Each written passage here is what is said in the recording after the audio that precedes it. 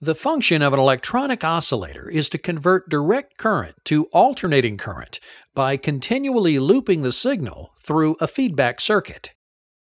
An oscillator is made up of two components. One part is an inverting amplifier, which, as we have discussed previously, amplifies and inverts the signal. Therefore, the signal comes out larger and 180 degrees out of phase.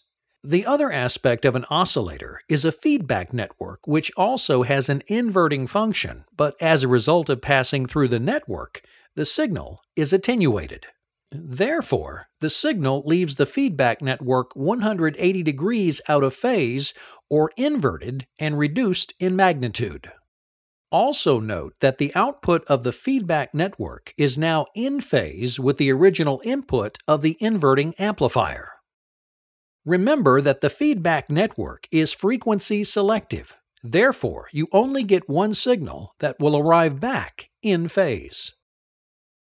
Feedback networks can function in a variety of ways. In this oscillator example, a phase shift network is employed. This feedback network uses a series of capacitors and resistors to shift the signal's phase by 180 degrees as the signal passes through the network.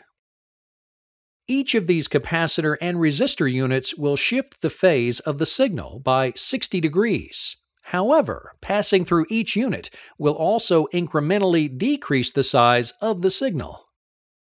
So, by the time the signal leaves the network, it will be 180 degrees out of phase and reduced in size. Finally, the 180-degree out-of-phase attenuated signal will pass through the inverting amplifier, where it's amplified and shifted 180 degrees back into phase. In order for the oscillator to produce a repetitive oscillating electrical signal, it must follow two criteria. The circuit must have a loop gain that is greater than 1, and it must maintain its phase state.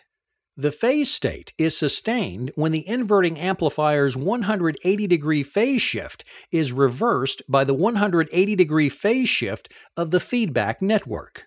Thus, maintaining the phase state is accomplished by a 360-degree change in the phase as a result of the 180-degree signal inversion at both the inverting amplifier and the phase shift network.